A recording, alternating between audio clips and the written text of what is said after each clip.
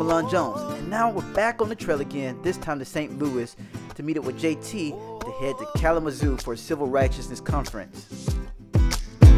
Whoa. Hey, here we are, heading to Kalamazoo, Michigan. Got Mira in the back. Over here. What's up? What are you doing? Man, we're trying to figure out this music because you can't travel without the right tunes. You know what I'm saying? Yeah, that's right. You gotta get the music right. That's right. Lawrence right here, and Molly's driving in the front. Is that Jesus commands all men everywhere to repent, and the reason why is because Jesus modeled for all men everywhere how we're to live this life, how we're to navigate through the turmoil, the problems of this life, how we're to deal with humans in a fallen world. He lived it, he walked it out sinlessly, and so he becomes our model for how to navigate this world in the face of injustice, and that's really what civil righteousness is. It's cold out here. It is about 34 degrees, but we are walking inside a building, so we're not freezing up. You know what I'm saying? JT's about to talk, so we're about to wire him up, and then we're gonna go and finish up this talk about civil righteousness. This spirit of error assaults the body by creating divisions among us that lead to offense. This offense erodes our ability to love and therefore to wield the authority that we've been given by God for engaging the powers and principalities in the realm of the spirit. Morning. About to go speak at a chapel service. Get some breakfast. My body is not in alignment with the universe this morning, y'all. It ain't. Here's JT talking at Stetson's Chapel about the civil righteousness message.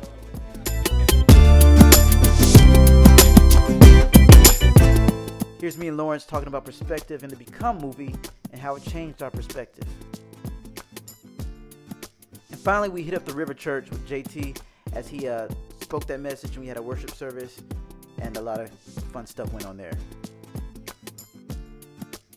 Next day, there was a symposium and a talk of Nina Simone. Basically, he is the grandnephew of Nina Simone, and he talked about how that bitterness really caused her, she was very talented, but that bitterness caused her to actually go into schizophrenia. So, main topic, don't hold on to bitterness, y'all. Let it go. So it's been a long day. This is the end of the session for Nina Simone, and now we are, I guess, going to do some wall building. I'm feeling good. My feet though, hurt. You know what they say? Hurt feet, burnt cheeks. What? It was so awesome meeting all these cool people. Julie, Tammy, Jesus Loves Kalamazoo. Right here we're having a symposium right after the Nina Simone talk, and talking about the different things that has occurred in America and the healing that needs to go on. All right, we got Calcadon right here. What it do? How we doing? With a fashionable star. Yes.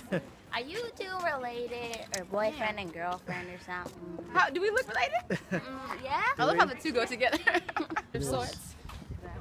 Get it. So what is this? It's the silver blob. The silver blob. I'm not sure. What do you think it is? It looks like somebody's arm. Maybe like a flex. That's not. I wanna see you go.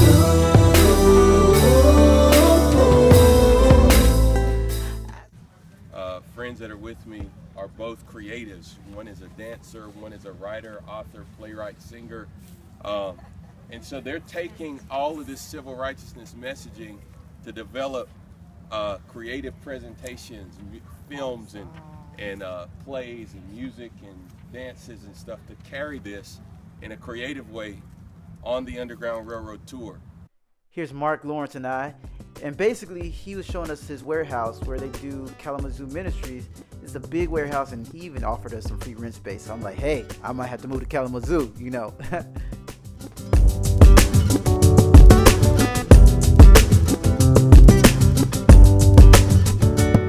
Here's us getting some grub at Food Dance. You know about that pad thai. Yeah.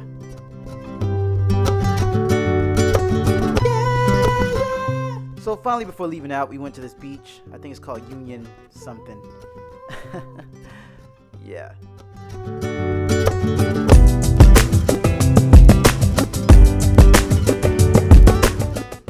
You position me to be sent and launched into the culture. Children like arrows in the hands of the Father, they will not be put to shame when you contend with your enemy in the gates of influence. So, we named our youth ministry at the church Arrows. I just finished designing an internship for our summer interns called the Arrows Summer Internship. God began to speak to me about how out of St. Louis he was going to launch arrows all over the world, and that he was going to use me as an arrow to sink, to be sunk into the heart of racism in this nation. I'm in the car with you guys, and we're talking about a movement, basically an arrows movement. And we're talking about being creative and using media and the arts. In other words, we're talking about the stage. And then you said, is it going to be an RV? And I saw a gray bus in my head, and I was like, absolutely, it's going to be a big, like, tour bus.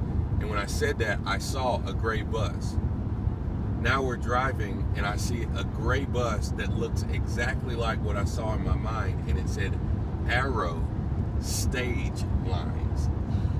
It's the arrows, the creative arrows on the tour bus being launched, polished, sharpened sword. My mouth is a sharpened sword. We have the word of God that's been sharpened, polished into a creative presentation, and then launched into the highways and byways to be sunk into the heart of racism in this nation.